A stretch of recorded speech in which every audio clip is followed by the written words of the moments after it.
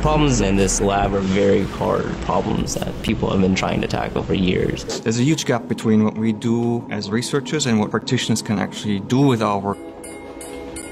Interactive visualization is actually a very powerful tool to give human decision makers access to large and complex amounts of data, and also to give them more intuitive access to the models that we build. And so by presenting this data visually, they get a real visceral feeling for it. And that's really valuable if you have decision makers in different parts of your organization.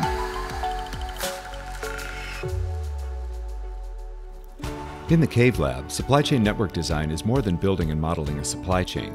Researchers at the Center for Transportation and Logistics build cutting-edge optimization models, and the CAVE lab allows for the interactive visualization of these models, giving decision makers access to large and complex amounts of data, while also giving them more intuitive access to the models that we build. Organizations can collectively explore different solutions and use tools that ultimately lead to better consensus and better organizational buy-in. In this video, we're going to highlight two projects that explored network design in the CAVE lab. The first project helped a company design a distribution network for a new commodity. The research had several goals: focus on maximizing profits, not only minimizing costs, while allowing for custom interaction specific for the business case being considered. This project closed with a facilitated co-design workshop that brought functional leaders, supply chain, finance, and sales decision makers together to co-design a supply chain for a new product.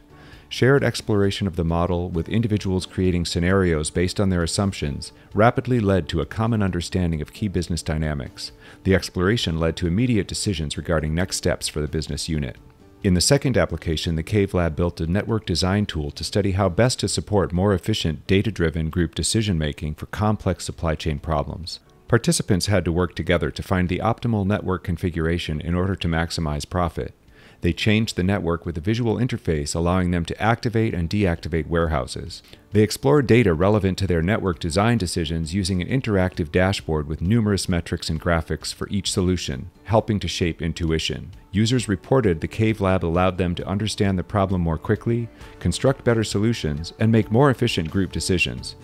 By convening stakeholders in a facilitated co-design process, the CAVE lab aligns intuition and accelerates decision-making in order to help us grow our research agenda and help the center to have more impact on the real world with our industry partners.